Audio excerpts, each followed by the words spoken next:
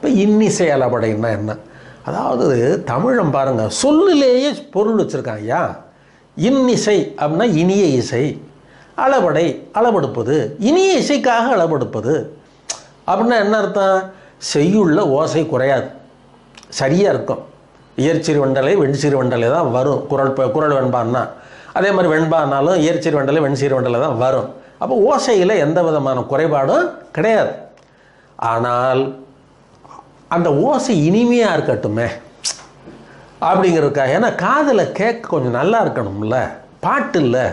ஆக இனிமையாக இருக்கிறதுக்காக செய்யுளிலே ஓசை குறையாவிட்டாலும் இனிய ஓசைக்காக குறில் எழுத்து நெடிலெழுத்தாக நீண்டு அளபெடுப்பது இன்னிசை அளபடை. இப்போ புரியுதா? அதாவது தலை தட்டலை, ஓசை குறையலை, ஆனால் எதுக்காக? இனிய இசைக்காக என்ன பண்ணுறாரு? அதை அளவெடுத்து நீட்டுறாங்க. உதாரணமாக உங்களுக்கு எப்போவுமே நல்ல தெரிந்த குரலே சொல்லுவேன், தெரியாத ஒன்று சொல்லிட்டு துன்பப்பட வேண்டாம், எல்லாம் நல்லா தெரியும். கெடுப்பதும் கெட்டார்க்கு சார்வாய் மற்ற அங்கே எடுப்பதும் எல்லாம் மழை. அப்படி படிக்கணும். கெடுப்பதும் கெட்டார்க்கு சார்வாய் மற்ற அங்கே எடுப்பதும் எல்லாம் மழை.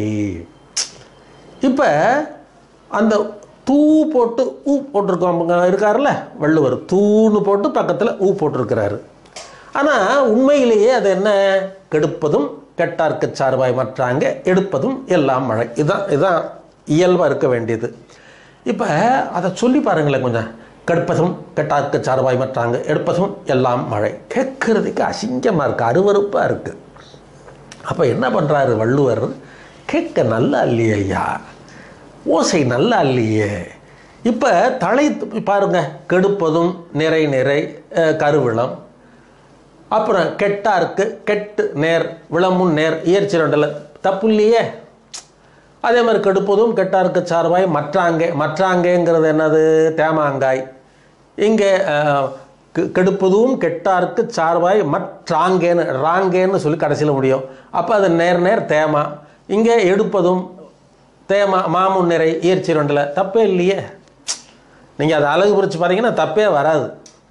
அப்போ செய்யுளிலே ஓசை குறையவில்லை, ஆனாலும் காதில் கேட்பதற்கு இனிமை இல்லைங்கிறதுக்காக து என்ற குறில் தூ என்ற நெடிலாக மாறி அந்த அடையாள எழுத்தாகிய உ என்பதை போட்டு கெடுப்பதும் அப்படின்றாரு. இப்போதும் என்ன ஆகலை? குறையலை. இயற்சீர் வண்டலை வெண்சீர் வண்டலையில் குறை ஏற்படலை, ஆனாலும் மிக இனிமையாக இருக்கிறது. ஆக செய்யுளிலே ஓசை குறையாவிட்டாலும் இனிய இசைக்காக குறில் எழுத்து, இங்கே எது து அப்படிங்கிற குறில் எழுத்து நெடிலாக மாறி அளவெடுத்து வருவது. அதுக்கு அடையாள எழுத்தா ஒரு குறில் எழுத்த போடுறோம்.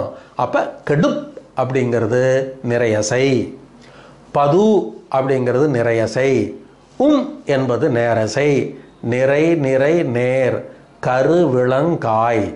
இப்போ கெட் என்ன நேரசை, காய் முன்னேர் என்னது வந்துடுது? வெண்சீர் வண்டலை வந்துடுது.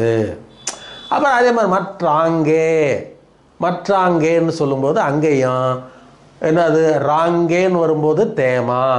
இங்கே கெடுப் அப்படின்னு வரும்பொழுது என்னது வந்துடுது? நிறையசை, மாமு நிறை இயற்சிர் வண்டலை. எடுப்பதும் அப்படிங்கும்போது அதுவும் என்ன ஆகுது? நிறை நிறை நேர் கருவிளங்காய். காய் முன் நேர் வரணும் இல்லையா? அப்போ எல்லாம் தேமா. அப்போ எல் நேர், அங்கேயும் என்ன வந்துடுது? வெண்சீர் வண்டலை வந்துடுது. அப்போ தலை குறை, அதாவது ஓசை குறையல, ஆனால் இனிய இசைக்காக குறில் நெடிலாக நீண்டிருக்கிறது. ஆகையினால் இது இன்னிசை அளபடை. அடுத்து கொஞ்சம் கடினமான ஒரு அளபடை சொல்லிசை அளபடை. ஐயா, அதுக்கு முதல்ல ஒன்று உங்களுக்கு ஒரு சந்தேகம் வரும். ஐயா, நீங்கள் என்ன பண்ணீங்க முதல்ல சொல்லும்போது செய்யுளிசை அளபடைக்கு அடையாள எழுத்தா வந்து அ வரும், ஏ வரும், ஓ வரும்னு சொன்னீங்க. இப்போ நீங்கள் இன்னிசை அளபடைக்கு நீங்கள் சொல்லலையே ஐயா, என்னங்கய்யா நீங்கள் அப்படின்னு நீங்கள் வருத்தமாக கேட்குறது எனக்கு தெரியுது. அதையும் நான் சொல்லிடுறேன். இன்னிசை அளபடைக்கு பெரும்பாலும் என்ன, பெரும்பாலும் முழுக்க முழுக்க உ என்ற அடையாள எழுத்து மட்டும்தான் வரும். உ என்ற அடையாள எழுத்தை தவிர வேறு எழுத்து வந்துடாது. இப்படி வந்தோடனே அப்போ ஐயா, இப்போ நான் ஒரு பையன் எந்திரிச்சு சந்தேகம் கேட்குறேன்.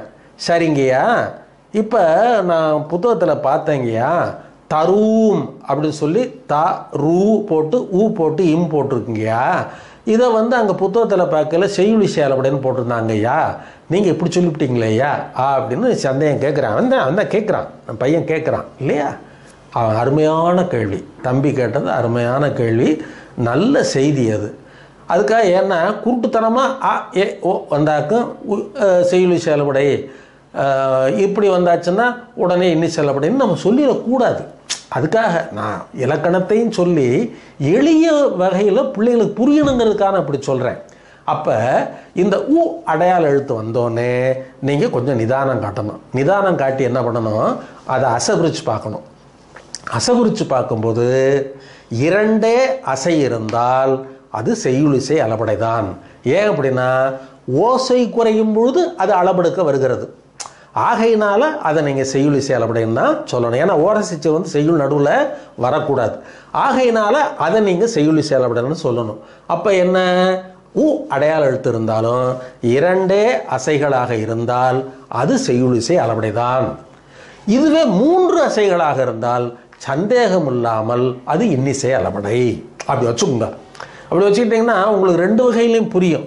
ஏன்னா பார்த்தோன்னே இது செய்யுளி செயலப்படையா இன்னி செயலப்படையான்னு உங்களால் கண்டுபிடிக்க முடியும். அ ஏ ஓ இருந்தால் சந்தேகம் இல்லாமல் செய்யுளி செயலப்படை. உ என்ற எழுத்து வந்தால் மட்டும் கொஞ்சம் நீங்கள் நிதானமாக இருக்கணும், அதை பிரித்து பார்க்கணும். ரெண்டே அசைகள் இருந்தால் அதை செய்யுளி செயல்படைன்னு எழுதிடணும். மூன்று அசைகள் வந்தால் இன்னி செயல்படைன்னு செஞ்சிடணுமையா. சரியாயா? இப்போ இது உங்களுக்கு எளிமையாக புரியுதா ஐயா? இப்படி தான் ஏன் போகணும். அதாவது செய்தியும் சொல்லணும், பிள்ளைகளுக்கு அந்த எளிமையாக போய் சேர்றது மாதிரியும் சொல்லணும்யா. இப்போ மூன்றாவது சொல்லி செயலவுடைய சொல்லும் பொழுது கொஞ்சம் சிரமம்னு சொன்னேன். ஏன் சிரமம்னா அது பொருளுக்காக அளவெடுப்பது. என்ன, அதாவது சொல் இசை. இசைன்னா அந்த இடத்துல என்ன அர்த்தம்னு சொன்னால் ஓசைங்கிற பொருள் இல்லை. ஓசைங்கிற பொருள் இப்போ எஞ்சி நிற்பதுன்னு அர்த்தம். இந்த இடத்துல என்ன அப்படின்னா ஒரு மாற்றத்தை ஏற்படுத்துவதுன்னு அர்த்தம். சொல்லிலே ஒரு மாற்றத்தை ஏற்படுத்துவது அப்படின்னு கொண்டு வரணும். அப்போ பெயர் சொல் வினையச்ச சொல்லாக மாறுவதற்காக அளவெடுத்தால் அது சொல்லிசை அளபடை. அப்போ இங்கே பாருங்க, இசை நிறை அளபடையிலேயே பொருள் மாற்றம் இல்லை, இன்னிசை அளபடையிலையும் பொருள் மாற்றம் இல்லை. ஒரு எழுத்து தான் கூடி அங்கே ஓசை தான் கூடுது. ஆனால் இங்கே என்னன்னா பொருளே மாறுது. எப்படி, பெயர் சொல் வினை எச்ச சொல்லாக மாறுவதற்காக அளவெடுப்பது சொல்லிசை அளபடை. உதாரணம், எங்கே போனாலும் நம்ம தேடுறவர் வள்ளுவர் தானே, அவரை விட்டால் நம்ம கதியே கிடையாது. அவர் சொல்கிறாரு ஒரு அருமையான திருக்குறள், உரனசை உள்ளம் துணையாகச் சென்றார். 4 சீர். உரனசை உள்ளம் துணையாக சென்றார். வரல் நசை ஒரு சீர், இன்னும் உளேன். இதுக்கு பொருள் சொன்னான் தான் உங்களுக்கு தெரியும். அதாவது என்னன்னா, ஒரு தலைவி தலைவனை பிரிஞ்சு வீட்டில் இருக்கா. அப்படி இருக்கும் பொழுது இந்த தோழி பக்கத்து வீட்டுக்காரிகளுக்கு தான் சும்மா இருக்க முடியாது. அங்கே பக்கத்தில் வந்து, ஆமாம் என்னாடி ரொம்ப வாடி போயிருக்கிறியே, என்ன சமாச்சாரம், என்ன ஏன் அப்படின்றா. என்ன பண்ணுறது, அந்த மனுஷன் பணத்தை சம்பாதிக்கிறதுக்காக தன்னுடைய நெஞ்சு உறுதியையே விருப்பப்பட்டு விரும்பி அவர் என்ன பண்ணிட்டார், தன்னுடைய உள்ளத்தை துணையாக வைத்துட்டு அவர் போயிட்டார், வெளிநாட்டுக்கு போயிட்டார். ஆக உரன் நசை, உரன்னா நெஞ்சுறுதின்னு அர்த்தம், நசை என்றால் விரும்பின்னு அர்த்தம். உள்ளம் துணையாக சென்றார், தன் நெஞ்சுறுதியே சிறப்பாக கொண்டு வெளிநாட்டுக்கு சென்று விட்டார். வரல் நசை, அவர் வருவதை விரும்பி, இன்னும் உளேன், இன்னும் நான் உயிரோட இருக்கிறேன் அப்படின்னு தன்னுடைய ஆதங்கத்தை அந்த பொண்ணு சொல்கிறார். இப்போ நமக்கு இந்த பொருள்லாம் பெரிய முக்கியம் இல்லை, இருந்தாலும் பிள்ளைய தெரிஞ்சுக்கணும்ல. இப்போ என்ன அப்படின்னா, நசைன்னு அளபடை எடுக்காமல் உரநசை அப்படின்னு இருந்துச்சுன்னு வச்சுக்கோங்க. அங்கே ஒன்றும் பெரிய மாற்றம்லாம் இல்லை. நசை அப்படின்னா விருப்பம்னு அர்த்தம்.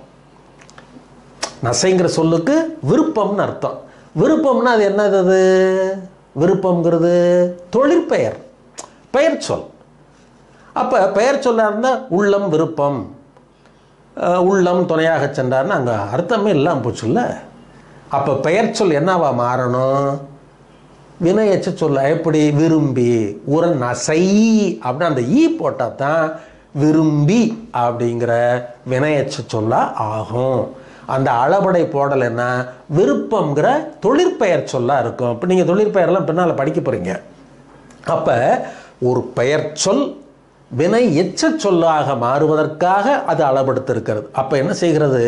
அந்த சொல்லின் பொருளையே மாற்றுகிறது. ஆகையினால அது சொல்லிசை அளபடை. சொல்லின் பொருளை மாற்றுவது சொல்லிசை அளபடை. அப்படி வச்சுக்கோங்க. ஆகையினால உரநசை உள்ளம் துணையாக சென்றார், வரல் நசை இன்னும் உள்ளேன், அவர் வருவதை விரும்பி நான் இன்னும் உயிரோடு இருக்கிறேன் என்று சொன்னார் இல்லையா? அப்ப விருப்பம் என்ற தொழிற்பெயர் சொல் விரும்பி என்ற வினையச்ச சொல்லாக மாறுவதற்காக இங்கே அளபடுத்திருப்பதனால் இது சொல்லிசை அளபடை. அப்ப உயிரளபடையில் இசை நிறை அளபடை அல்லது செய்யுளிசை அளபடைங்கிறதுல பொருள் மாற்றம் இல்லை, அது ஓசையை நிறைவு செய்வதற்காக வருகிறது. இன்னிசை அளபடையில் பொருள் மாற்றம் இல்லை, ஆனால் இனிய இசைக்காக வருகிறது. ஆனால் சொல்லிசை அளபடை என்றால் அது பொருளிலே மாற்றம் செய்வதற்காக வருவது. ஆகையினாலே இந்த 3 அளபடைகளையுமே நீங்கள் சேர்த்து உயிரளபடை என்று சொல்ல வேண்டும். அப்போ உயிரளபடை என்றால் என்ன, அந்த உயிரளபடை வகைகள் என்னென்ன, அந்த வகைகளுக்குள்ளே வரக்கூடிய இலக்கணங்கள் என்னென்ன, அவற்றுக்குரிய எடுத்துக்காட்டுகள் என்னென்ன என்று நீங்கள் தெரிந்து கொண்டால் எளிமையாக அளபடையை கடந்து விடலாம். எந்த அளபடையை? உயிரளபடையை கடந்து விடலாம். சரியா?